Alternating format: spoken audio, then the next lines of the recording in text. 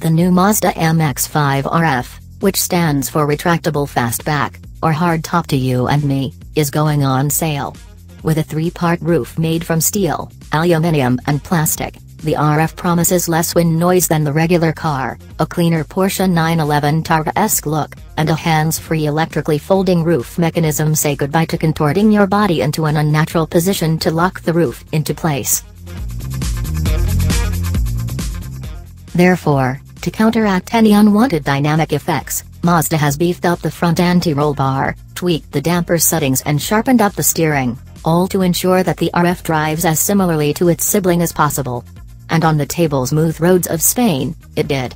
But if there's ever a real litmus test for chassis tuning, it's bumpy British B roads.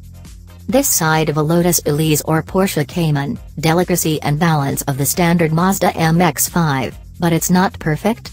Turn into a quick corner at speed, and the fabric-roofed MX-5 pitches over heavily on its springs, before finally settling down and regaining composure.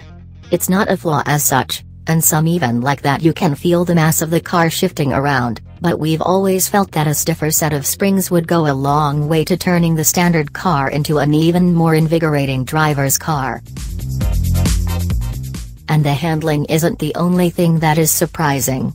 Drop a few cogs using the snickety 6-speed manual gearbox, get the throaty 2.0-liter engine singing, and the RF doesn't feel noticeably slower than the regular car, either. In fact, the RF can complete the run from 0.62 miles per hour in just 7.4 seconds, just 0.1 seconds slower than the regular MX-5. And 0.2 seconds quicker than its main rival, the Toyota GT86. But is it as refined as a hardtop should be? Well, it depends how you use it. When cruising down sweeping county roads and teetering through quaint villages, the RF makes a great deal of sense. Open-top thrills on the weekend, with the backup of a hardtop during the week. However, leave the top down when pressing on, which you probably will because the roof can only be folded away while you're driving at less than 6 miles per hour, and the RF reveals its biggest weakness: wind noise. Beyond 50 miles per hour, the drone behind your head, caused by the wind being trapped and then circulated loudly around those flying buttresses, is loud enough to curtail any conversation you were having with your passenger.